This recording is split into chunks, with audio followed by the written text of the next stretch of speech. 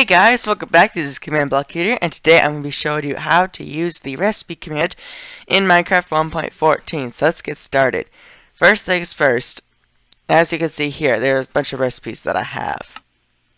But there's one that I really want to find out how to make, and I just can't seem to find it anywhere. So as you can see, I'm looking. You may not know, but I am trying to look for a jukebox right now, and apparently I do not see one.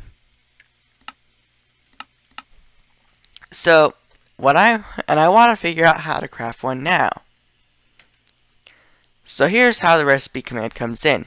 You type in /recipe, not replace item. You type in give. You type in your username or your target selector. In this case, I'm going to be doing myself or nearest player. And then Minecraft jukebox.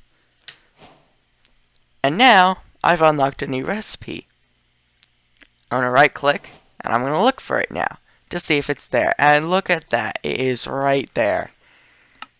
And now I finally know how to craft a jukebox. And now I realize that I have to go mining for a while in order to find a diamond. So, at least I know how it's crafted now. Now, let's say there's a recipe that I know by heart really well. Such as this button right here. I really don't need the buttons.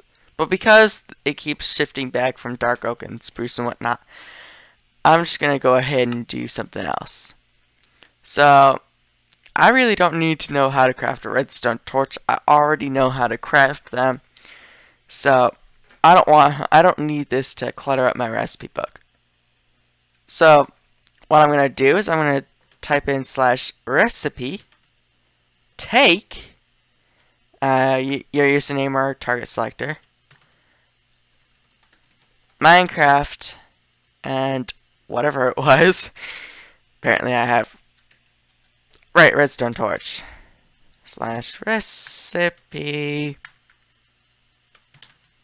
take @p Minecraft redstone torch. And now when I go to look for it, it's not there.